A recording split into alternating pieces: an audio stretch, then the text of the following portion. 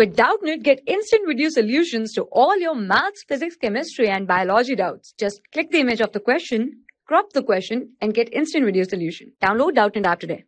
Hello everyone. So here is a question. Convert the following angles into radians.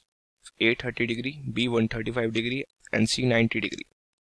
So the first part is A theta equal to 30 degree. So in order to solve this, we will multiply the given angle with pi by 180 degree.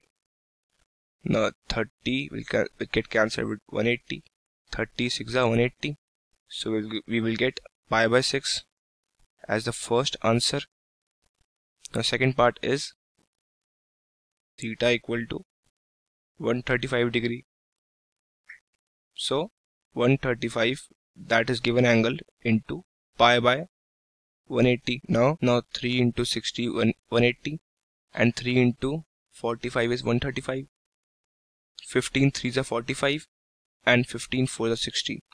So finally we will get 3 pi by 4. Right? This is the answer of B part.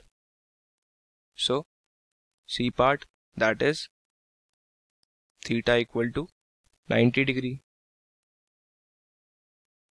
For this, again I will write the given angle, that is 90 into pi by 180 degree.